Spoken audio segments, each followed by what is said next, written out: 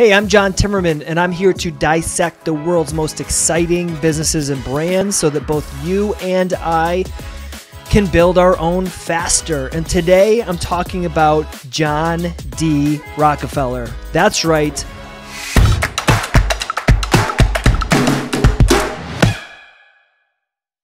The richest person in U.S. history. Now, why am I covering somebody who, has been gone from this earth since 1937 and whose companies sort of no longer exist in their original form? Well, it's because number one, he's the richest person in history. So I've always wondered how he became that successful.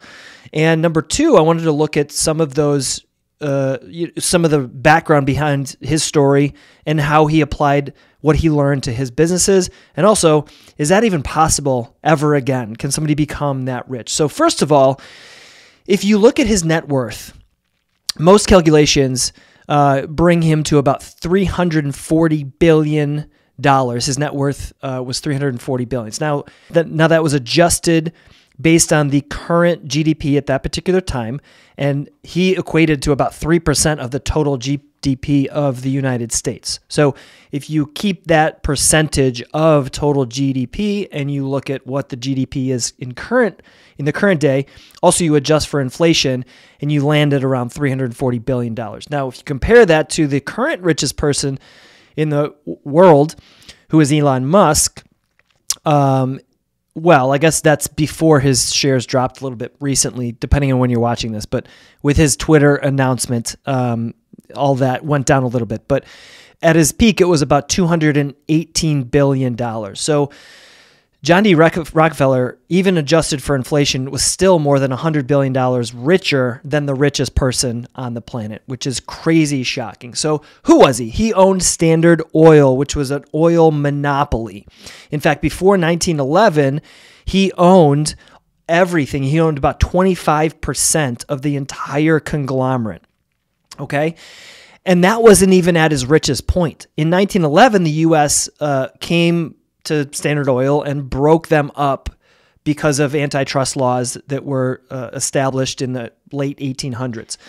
So in 1911, Standard Oil was broken up, and it was broken up into the largest oil companies in the United States today. So some of those companies that were derived from Standard Oil are BP Oil, Exxon, Chevron, Conoco, the biggest oil companies in the U.S. And his net worth actually rose because, and this is why monopolies are not good, right? Because they crush everything around them. They crush innovation, they crush growth, they crush competition, and they don't allow for that competitive effect to help these businesses grow. So when Standard Oil was broken up into these multiple companies, he still owned 25% of those companies. Okay, and because those companies now could compete against each other, innovation happened, competitive advantages happened, and his net worth actually rose fivefold beyond what it was when Standard Oil was still a monopoly, right? So lesson number one is competition is good. Every day at Good Monster, I think about my competitors. Now, some people might say that's bad. Don't pay attention to your competitors.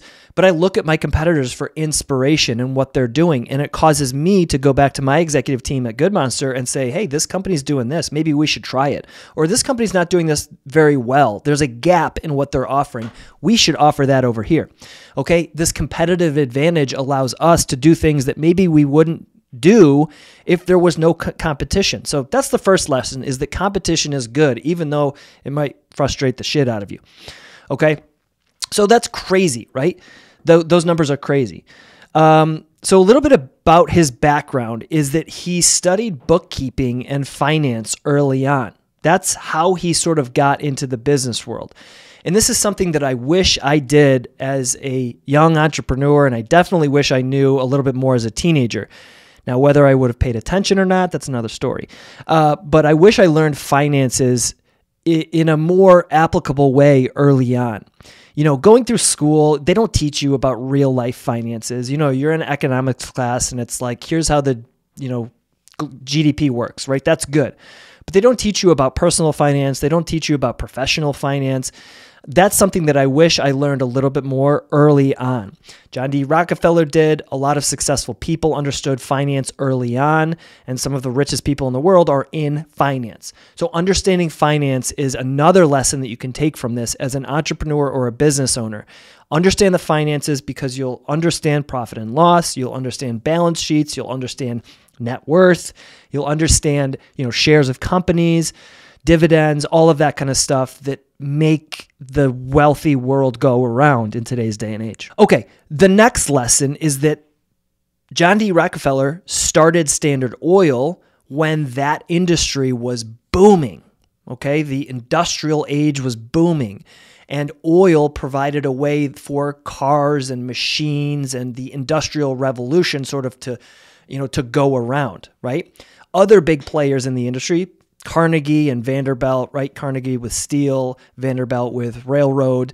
They also were building their empires in emerging sort of industries. The railroads were the ways that companies got things from A to B faster than, say, horse and buggy, right? The auto industry relied on fuel to run its cars. Auto industry and railroad and bridges and most everything else relied on the steel industry to build their stuff, right? So another lesson that you can take is to pay attention to emerging industries. Right now, we are in the crypto, NFT, blockchain sort of emerging world. And yes, it's risky, and yes, it's going up and down and highly volatile, but there's such interesting things going on in that industry that if you want to become the next version of the wealthy United States or wealthy world, pay attention to that. And your business, whatever your business does, whether it's in finance or marketing like mine, or service, or culture building, or products, or B2B, it doesn't matter, manufacturing, there's going to be some sort of application that you're going to be able to find if you look when it relates to crypto and NFTs and blockchain technology. Blockchain is going to help security. It's going to help things be more secure, right? It's going to help things be faster. Crypto is going to be most likely at least a way that people will pay for goods and services. NFTs are a way to kind of merge goods and services together by offering things that people can't get without, buying a membership or being a part of a certain club or something like that, right? If you don't know what I'm talking about, you can look up NFTs to get a sort of rundown. But pay attention to these emerging technologies because they're going to be the next generation of the industry that you're in. Okay, so those are the lessons for today that I'm going to take away from John D. Rockefeller and apply to my business. Particularly, I've already started to learn a lot more about finances. I did this probably a decade ago, and I've really been conscious about learning the smart ways to manage finances. And I try to keep learning every single day, especially as a CEO and a business owner, but definitely as an entrepreneur and a startup founder. Okay, I'm already paying attention to emerging technologies. For instance, NFTs are going to play a real role in consumerism because we're already seeing this. Companies, brands, right? So popular brands, they're on social media, they're, e-commerce brands, can create NFTs or partner with other companies to offer an NFT, which will get you access to things like coaching calls or things like private clubs, right? A company can sell, let's use Yeti. Yeti can sell this mug right here. They can sell this mug for $20. I go to the store, I buy this mug for $20. I look at the bottom and there's a little code or a little, key that I can use and I get access to an NFT, non-fungible token. That's what an NFT is. And that NFT gets me access to a private community of camping enthusiasts. Okay, and those camping enthusiasts get $500 off an annual camping trip hosted by Yeti. You can only get it if you have a Yeti mug and it's limited to 1,000 people or something like that, right? 500 people.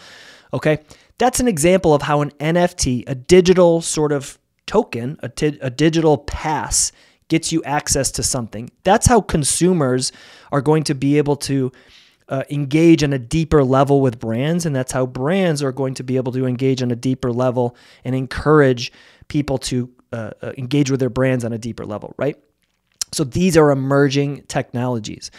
And the lesson that I already mentioned, the third lesson, is competition.